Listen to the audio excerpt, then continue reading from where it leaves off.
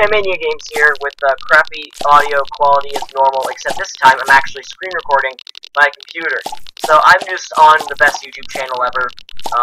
Excuse that. But today I'm gonna tell you how to get a awesome extension on Google Chrome. Now keep in mind this only works on Google Chrome, and it is kind of, but not really, hacked cookie clicker. Basically, all you gotta do, search up Chrome Web Store, like I have here. Just click on same link that I got here. If you feel like you want to get the exact thing that I'm at right now, just copy this web address, and then all you need to do is search up Uncanny Cookie Clicker. Uncanny Cookie Clicker, and the only thing that'll come up is what you want to install. Just click this button here. It says rate for me, but it'll say install for you. Now, once it's installed, just go to Cookie Clicker, and it will be up here on the top here, this little symbol. Click it, and then, come on, click it, and it'll show this. Now, what really changes the game is this. This is the normal speed, right here. This is what I have it at.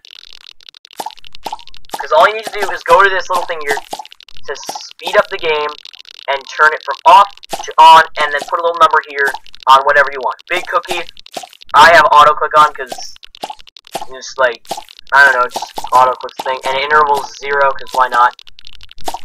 I believe you actually need to put it at 1 for it to do something, but I don't know. And auto pop wrinklers, just put it at the same stuff as me, and it should work pretty well. Now, these two things here, upgrades and buildings on auto buy, here's where you gotta remember stuff. If you keep this on, it'll auto-buy buildings, but it'll, like, be using your money, and it won't auto-buy everything. Upgrades, if you have this on, if you have both of them on, it won't be, like, as efficient, because it'll be only doing one at a time, back and forth. Now, if you have auto-buy on, I recommend putting bypass dialogue off, because when you, oh crap, no, don't do this. No, okay, sorry, my Chrome has like some weird virus or something on it, which does that.